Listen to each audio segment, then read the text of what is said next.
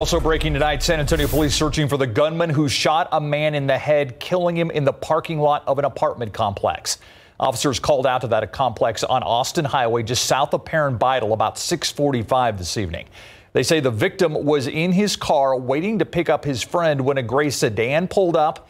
That's when police say a passenger in that sedan pulled out a gun and shot at the victim before taking off. An identity for the 29-year-old man who was killed has not been released at this hour.